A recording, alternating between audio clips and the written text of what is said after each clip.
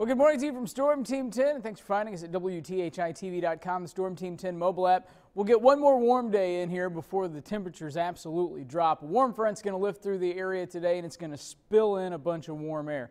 As that happens, we'll cloud up, but there's a shot that we see a little sunshine later this afternoon.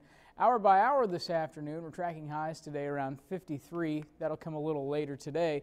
And then, actually that's going to be early in the afternoon, and then temperatures will begin to fall. Cold front moving in quickly behind the daytime high. Temperatures tonight dropping into the 30s and chances for snow on the way. To find out when that's going to happen, tune in today at News 10 at midday. For now, thanks for finding us at WTHI-TV.com.